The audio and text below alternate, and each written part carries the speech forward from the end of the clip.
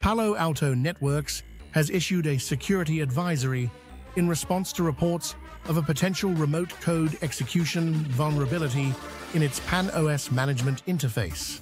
The advisory, released on November 6th, warns customers to secure their management interfaces to reduce potential risk, even as details of the vulnerability remain unconfirmed. This video is sponsored by Stonefly. More on that at the end of the video. While the company has not yet observed any exploitation or confirmed the vulnerability's presence, it's urging customers to act proactively.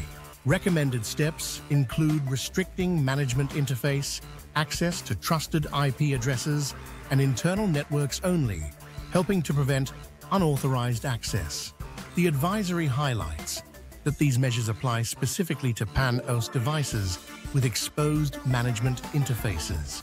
Palo Alto Networks reassures users that other products like Prisma Access and Cloud NGFW are unaffected by this issue. Palo Alto Networks also emphasizes the importance of securing administrative interfaces as they're frequent targets for cyber attackers looking to exploit vulnerabilities. The company states it will continue investigating the claims, providing updates if further information becomes available.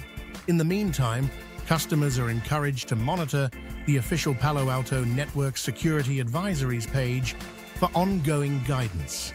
And now, a word from our sponsor.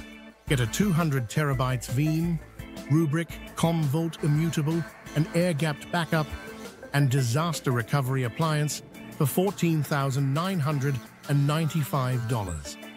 Contact sales at stonefly.com for details. Subscribe for more cybersecurity news.